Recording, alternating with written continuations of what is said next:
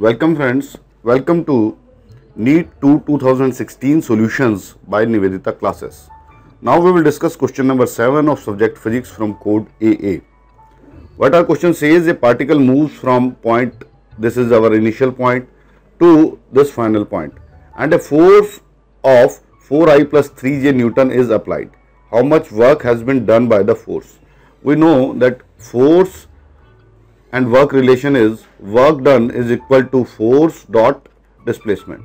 Okay, and displacement we can find using final position minus initial position. Okay, our final position is 4J plus 3K.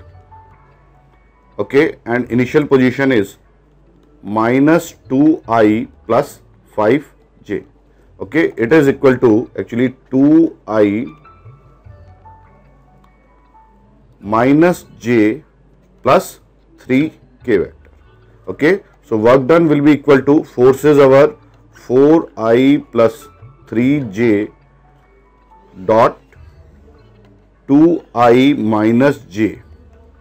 Okay, so in dot product I will be multiplied by I, it will be 8, then minus 3, then there is no K, so plus 0 which is equal to 5. So 5 joule will be our answer, which is option number 3. Clear?